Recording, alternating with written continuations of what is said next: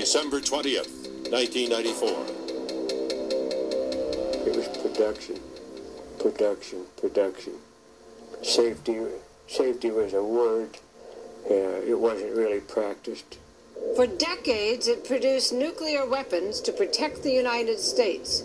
This is where we manufactured the plutonium kits for nuclear warheads. But with the Cold War over, it has become the enemy. I've seen people with gross amounts of contamination. I've been grossly contaminated.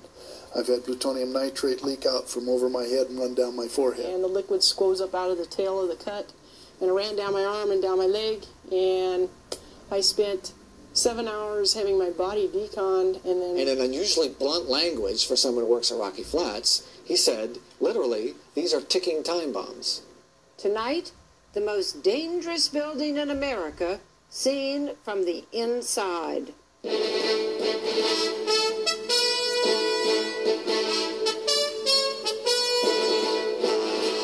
This is ABC News Nightline.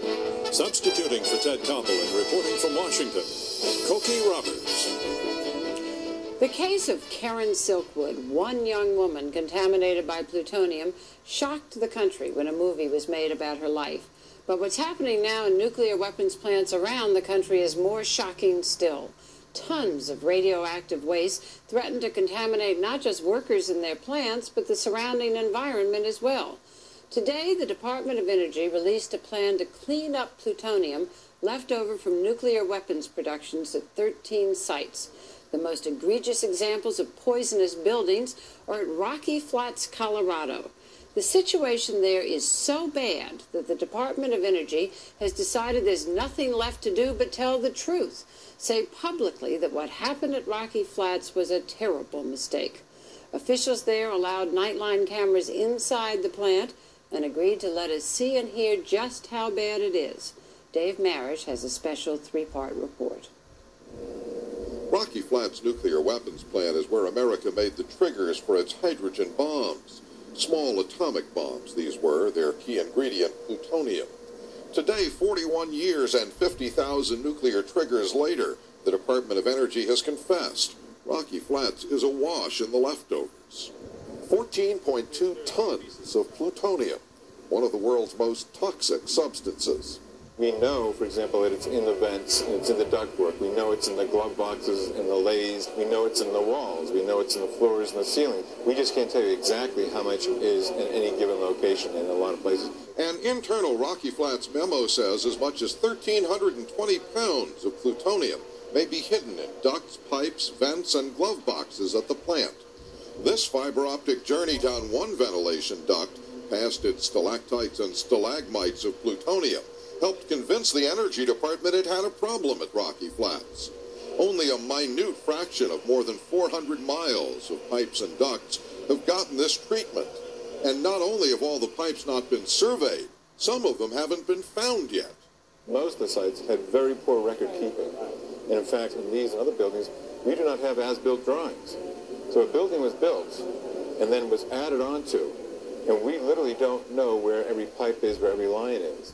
Mark Silverman is half of the top management team at Rocky Flats, the federal half. Anson Burlingame leads the private side for EG&G, the Energy Department's contracted manager at the plant. Both men led Nightline on a rare television tour of some of Rocky Flats' most dangerous places, including Building 776, where drums of plutonium waste overflow hallways and spare rooms. They're going to punch a hole in the drum. Any gas in that drum will go through that braided line into these sample bottles. Like a lot of the more than 5,000 sealed containers of waste at Rocky Flats, this one is suspected of containing a buildup of hydrogen gas, which can rupture a container, scattering lethal plutonium. He just punched the drum. The samples will be taken to an analytical laboratory to tell us specifically what were the gases, if any, in these drums. Like an endless game of Russian roulette, these blind tests of packages whose plutonium content cannot be known in advance are everyday business at Rocky Flats. The reason there is so much plutonium at Rocky Flats, sitting in so many dangerously inadequate containers, is that when the previous private contractor at the plant, Rockwell International, was first ordered to stop nuclear weapons production and then fired in 1989, they left everything just so. The 14.2 tons of plutonium, the 30,000 liters of nitric acid containing plutonium was constantly being moved and processed throughout the plant to execute the site's Cold War mission to build nuclear weapons components. At the time of the shutdown, basically it coasted to a halt in the middle of a production cycle. That's one of the greatest risks right now, is that these cans that are stored for 5 years were not packaged to be stored any longer than a year at the most before they would be recycled back into the stream. And I've seen it catch on fire. I don't know what's keeping it from burning right now.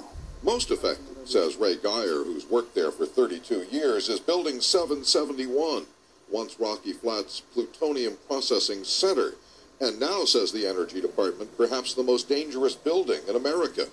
It scares the hell out of me because I had to clean up after a lot of fires when plutonium caught on fire in storage. And I hope it doesn't happen today. Anson Burlingame shares these sentiments, asserting that what's needed is not just an action plan, but immediate action. We can't just leave these tanks sitting here filled with nitric acid and plutonium for an indefinite period. They're potentially unstable. We need to get these liquids out of here and solidified, and any of the solid waste that are here, we need to have it treated so that it is truly stable and will not be in any continuing degraded condition, such that it could corrode, could produce potential hydrogen gas or other explosive mixtures, would not be a fire hazard. For all this resolve, Energy Department Manager Mark Silverman admits since Rocky Flats production line closed, there's been more paralysis than progress. In fact, he says at one site, the regulators kept asking questions. We did 17 volumes of study, paperwork, over 4 years, and we didn't clean up a single problem at that site. Now he says that real cleanup is about to begin. A chilling realization has also sunk in. And when we start going and doing the cleanup, it's going to be more hazardous and more dangerous to the workers, first of all, than when we're in actual operation. How dangerous is this contaminated plant to visitors? Not very, we were told, because we were short-term visitors. But still, our bodies were frequently checked for exposure to radiation, just in case. The cleanup of Rocky Flats is viewed with skepticism and concern by many of those who work and live near the facility. When we return, in part 2 of Dave Marish's report, we'll hear from 2 workers who were exposed to the very worst toxic substances.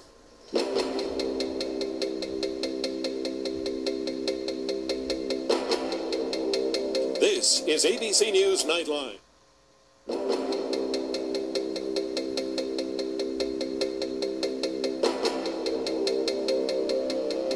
It was 1954 when Jim Kelly started his 37-year career at Rocky Flats. Well, I think people from the very beginning felt that the plant was a very special place. It maintained a very good reputation for a long time and was always the place to work. Back in the 1950s and 60s, the hydrogen bomb was seen as the guardian of America's national security.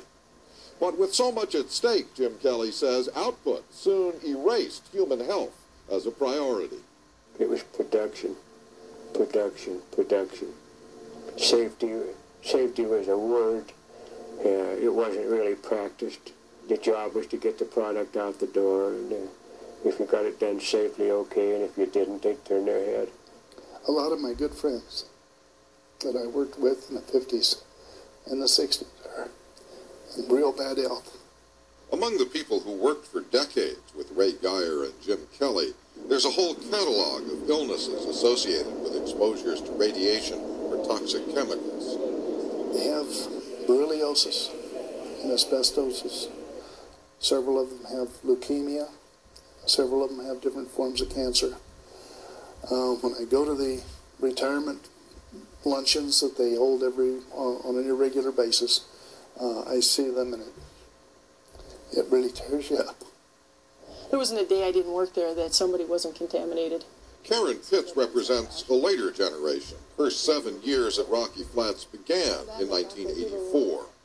Listen to her story of one of the many times, she says, she was contaminated. And we were working with some plutonium nitrate solution, and the liquid squoze up out of the tail of the cut, and it ran down my arm and down my leg, and I spent 7 hours having my body deconned. Do you remember the feeling? Remember what ran through your mind as that stuff is spilling down the front of your body? Get it off. That's what you're thinking, get it off. So you lose your ability to be, vanity. It's gone. I mean, that is gone. You don't care who sees your body. You just want to get it off and scrub me. I mean, that's just it. Karen Pitts is suing Rocky Flats. Almost every day, she says, she and her fellow workers would debate quitting there. But she says once you've worked at Rocky Flats, you're stuck there because your heightened medical risk requires insurance coverage. I guess after you've been exposed enough, you need those kind of benefits because people do get ill. And not only that, no one will take you. You tell them you work with Rocky Flats and they ask you work with radioactive material and they don't want you. You are a health risk. They see cancer written all over you. Are many Rocky Flats workers just pre-existing medical conditions waiting to be diagnosed? The true answer is nobody knows because almost nobody has tried to find out.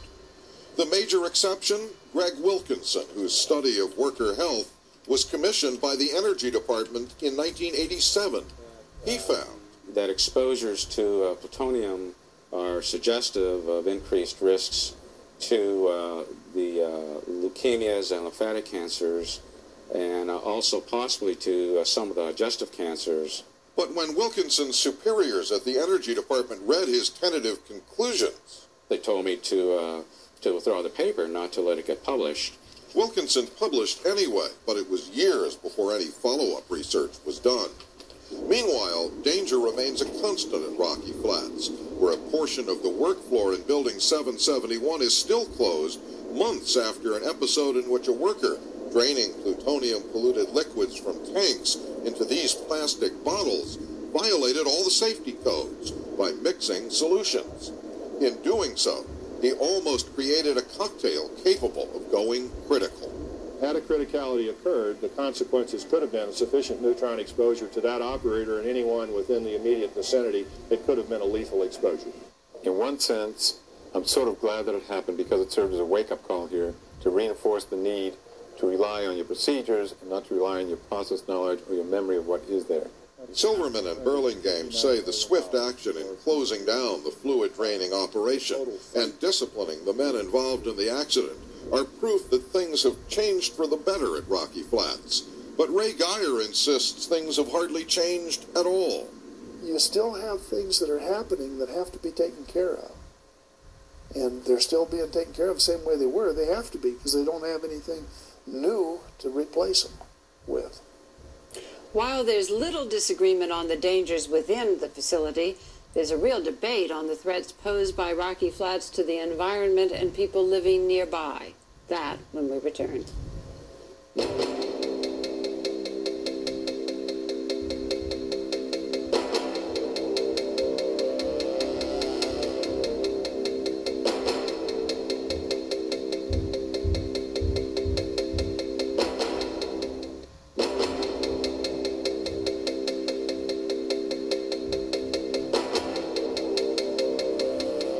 This anonymous stretch of asphalt behind me is known at the Rocky Flats plant as the 903 pad. But to Rocky Flats' many critics, this is the launching pad. From here, contaminated groundwater leaked down the ridge towards the plain and the northern and western suburbs of Denver. As an individual worker, I protested that was not right. Those drums were not going to last out on that pad. Well, it wasn't a pad then, it was out on the bare ground.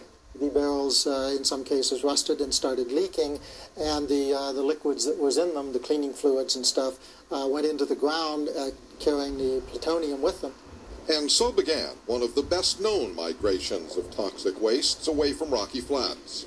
It can be traced, says Dr. Gail Biggs, on a map of drainage patterns in the Rocky Flats area. Walnut Creek drains down and dumps into the Great Western Reservoir, and then Women's Creek comes down and feeds the Stanley Lake Reservoir. Samples from the bottoms of both reservoirs showed deposits of plutonium. The plutonium traveled through water and through the air, The winds are very strong that come through this corridor, and you can look right through the gap there on the plant where the two mountains come across. We see the Indian Peaks behind us with the snow. Comes right down through that canyon is one of the primary areas where the wind just really shoots down. Rocky Flats officials admit some plutonium dust was blown past the plant perimeter after a huge fire at Rocky Flats in 1957. An event an official of the Atomic Energy Commission told the Denver Post at the time caused, quote, no spread of radioactive contamination of any consequence. Plutonium caught fire in a dry box in room 180 in building 771 in the middle of the night. Before the fire was out, it had burned through all of the plant's filters, sending plutonium dust residues that had never been cleaned in 4 years up the stack. It's out in the atmosphere and it's out in the environment. Since 1957, there have been other releases of plutonium and other toxics from Rocky Flats.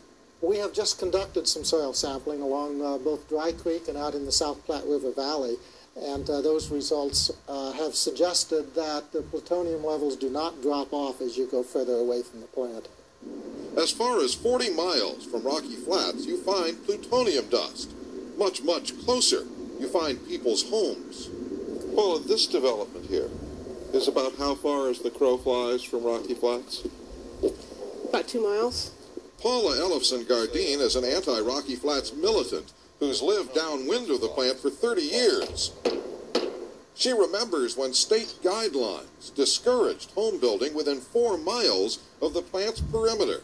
Today, homes creep ever closer to Rocky Flats' south fence. That blue line, area of concern, has slowly disappeared as the developers have continued to lobby the county planning commissions. Matching the greed of the developers, says Ellefson Gardine, has been the ignorance of their customers. Homeowners kept ignorant, she says, by state, federal, and Rocky Flats officials. An FBI raid in 1989, codenamed Operation Moonglow, turned up a lot of new information about allegedly polluting practices at Rocky Flats. Most of the info went directly to a specially formed grand jury. I had nightmares. I couldn't sleep at night thinking about what I had heard for a whole week in that jury room. This woman was part of the grand jury, and so was this man. He led a unanimous rebellion 2 years ago against federal prosecutors. They, the grand jurors, told ABC News' Catherine Pryor, had settled for a controversial plea bargain rather than criminally indict Rocky Flats officials from both Rockwell International and the Energy Department. At what point in time did the body decide they wanted to issue indictments?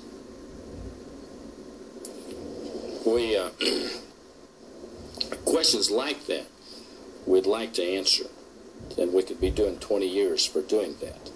Justice Department threats of imprisonment silenced the grand jurors. Even a final investigative report the jurors wrote was censored by the judge. Reporter Ryan Ross broke that story. They thought that anybody who'd committed a crime should have been held accountable for it. They didn't care whether they worked in the federal government or the private sector or high up in the federal government they were. There were about 12 sections that were taken out of the report. Almost all of them had to do with the conclusions of the jury that the illegal conduct they found Rockwell had engaged in was continuing to be done under the successor contractor, EG&G. A congressional subcommittee investigated the case of the silenced grand jury in 1992, blasting the Justice Department not only for quashing individual criminal indictments.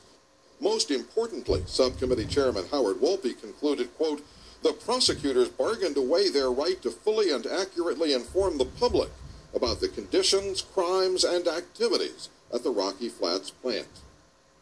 The plea bargain not only protected Rockwell International and the Energy Department from grand jury revelations, Ray Geyer says it may shield them from liability for damages suffered by workers. It looks like, according to what I've read, it may be very difficult for my co-workers to get any kind of restitution for the damages done to their health because of the global immunity given to Rockwell in that settlement. That is scary. Today at Rocky Flats, they say they're focused not on the past, but on the future, and on a possibly unfundable compromise between two impossible solutions. We're talking about cleaning up Rocky Flats. You have two extremes. At one end of the spectrum, It's the do nothing, leave it alone, walk away from it. That's unacceptable. At the other end of the spectrum, you have clean it up the way it was in 1950 before the Atomic Energy Commission got here. That scenario could take 80 years, 90 years, 100 or more billions of dollars to do it. Mark Silverman's stopgap solution? Stabilize all the plutonium here and move the weapons-grade materials inside a single building. He says he can do that for about $1 billion by 1998. As for a more permanent solution, removing everything here to some remote location, that seems pretty remote itself right now. I'm Dave Marish for Nightline at Rocky Flats, Colorado. I'll be back in a moment. Many of us remember the scary schoolroom drills when we huddled under our desk. The danger of the mushroom cloud loomed as all too real. Now the danger comes to the workers who will have to clean up these plants and to taxpayers who will be saddled with an enormous bill. Even as we celebrate the end of the Cold War, we're forced to deal with the fact that its legacy will be with us for years to come. That's our report for tonight. I'm Cokie Roberts in Washington. For all of us here at ABC News, good night. If you wish a videocassette version of Nightline, the cost is $14.98 plus $3.95 for shipping and handling. Please call 1-800-ABC-9420.